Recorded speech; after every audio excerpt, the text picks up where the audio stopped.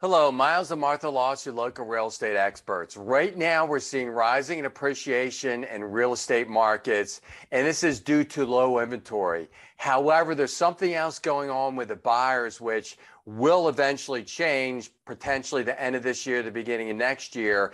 And what we're seeing is the interest rates are going up. So the buyers are afraid of missing out. They're afraid of missing this opportunity to actually get a home that they want, even though the home price is a little bit higher because they can afford the home because of lower interest rates.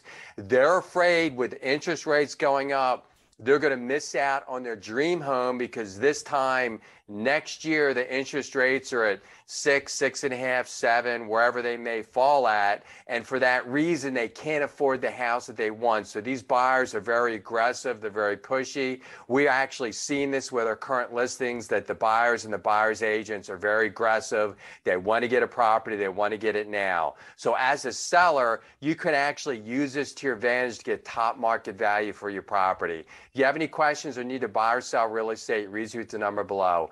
Don't leave a comment and subscribe to our YouTube channel.